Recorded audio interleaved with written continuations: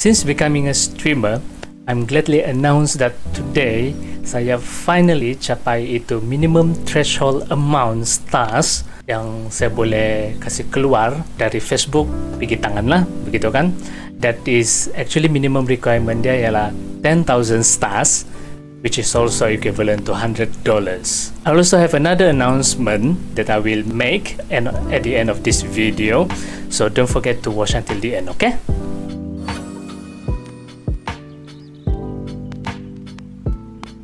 First and foremost, I want to say thank you to you who has been supporting me, who has been coming to my stream, watching my streams, giving the like, comment and sharing my streams, and most importantly juga to you who has been sending me stars during my stream. Because of you, this is possible. Thank you so much from the bottom of my heart. I appreciate it so much. Thank you so much. Initially, saya mau list down all of your names yang sudah bagi saya support, send me stars, begitu, and post in Facebook lah, begitu kan, to show my appreciation to all of you who has been supporting me. Tapi I remember ada satu viewers dia cakap, because in my stream saya memang ada taruh kan top star senders for that month, begitu, and then the recent stars sender siapa, begitu. And then ada satu viewer actually dia express, dia bilang bolehkah my name supaya tiada di sana, dia cakap begitu, which make me think lah, my viewers actually some of them want to support me tapi tidak mau macam menunjuk, begitu kan. So when I realize this, when I think about this, saya tidak jadi untuk list all the names lah. This is my way of appreciation to you. I respect your privacy if you don't want your name to be listed. So to be fair untuk yang viewers yang lain, star senders yang lain, I will not do that. I will not list down the names and how much have you been given stars, begitu kan. So I will just thank you from the bottom of my heart. I appreciate it so much. It means so much to me, and you know who you are, right? Okay, for those of you yang belum lagi kenal saya siapa, I am Milton, a Facebook gaming streamers under the page name King Spade. So why is this important? Why is this a big deal? So a little information to you about my streaming journey. I first started streaming permulaan November, I think is about 4 of November last year to 2020, begitu kan. And then I'm accepted for level up program on 16th of November. Level up program is actually one step further for streamers eligible for receiving stars lah, begitu. So viewers can give stars and the streamers can receive stars. And only recently the stars accumulated to 10,000, begitu kan.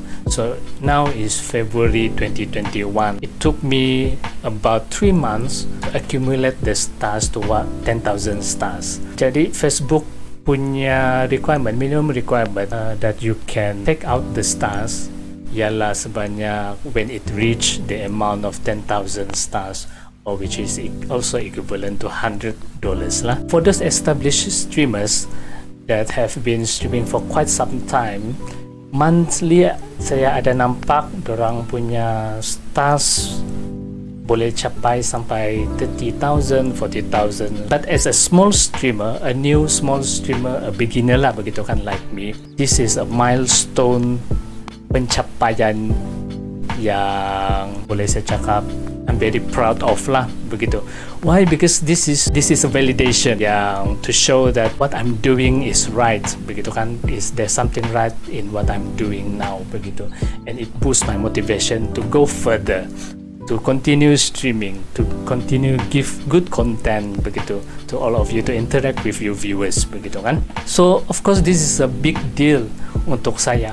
Jadi ini the first time saya kasih keluar itu stars pergi physical money lah, begitu. So I want to go through this with you guys. Mari jom. So this is my Facebook page, Creator Studio. Basically di sini lah boleh tengok all my life punya insights, begitu. Dia punya record my performance, how do I perform during my life, how many records on how many likes, how many comments, how many stars have been given, begitu. So the stars will be at here, the insights, on videos, di bawah dia tabs earning. So I want to know from the beginning of my stream, kita ambil lah satu date bila-bila kan, at the past, di 3rd of February. I actually do this video on 4th of February.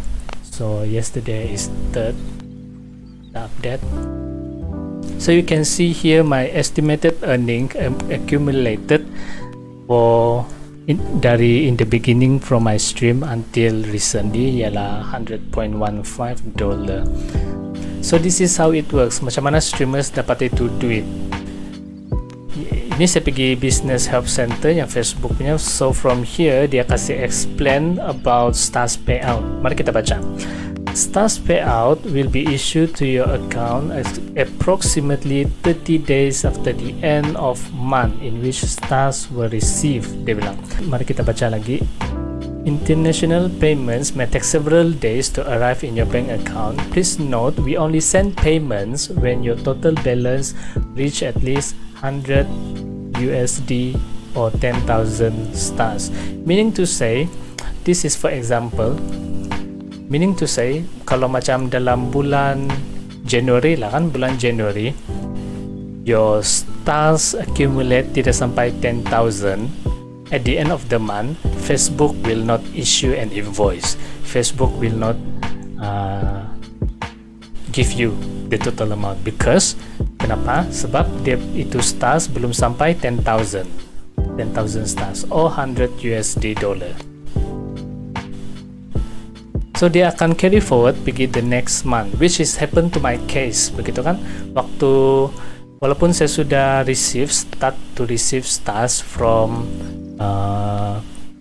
November, tapi belum sampai 10,000 stars on that month, so it carries forward to December. Jadi December pun accumulate tidak sampai 10,000 stars, it bring forward to the next month again, begitu sampailah itu stars minimum reach 10,000 stars ataupun 100 USD dollar. Baru at the end of that month yang accumulate sudah sampai itu minimum requirement, baru Facebook akan send an invoice to you, begitu. So let's say lah macam sekarang saya punya situation, saya accumulate for 10,000 stars on the 3rd of February in the beginning of the month, begitu. Tapi saya tidak dapat cash out itu duit this time.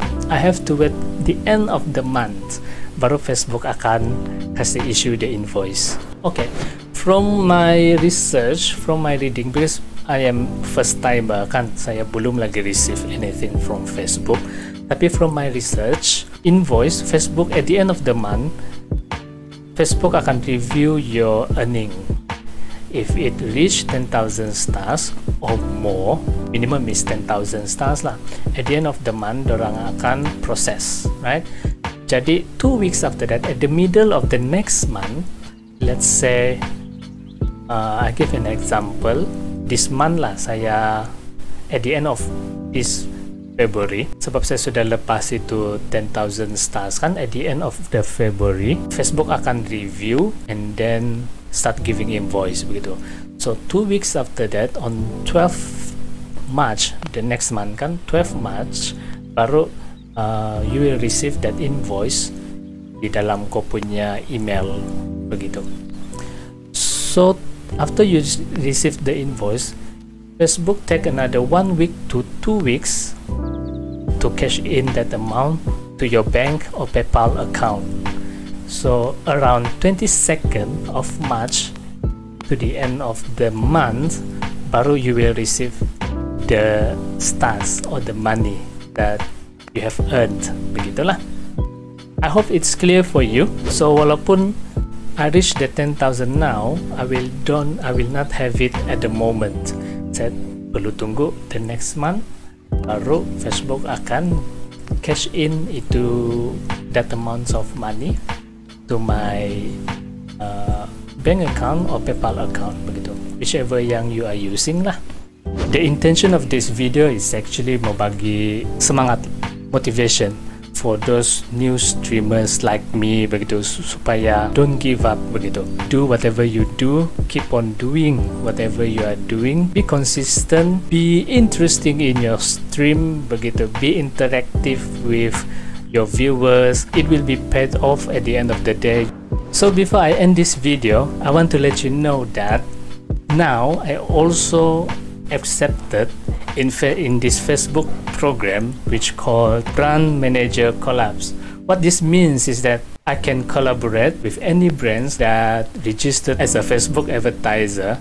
So if you want to advertise your brand or ad services on Facebook, reach out to Facebook communities, reach out to more viewers, more audience begitu. You can reach me, we can arrange something together to make your brand or services to reach more audience, a lot more viewers begitu, right?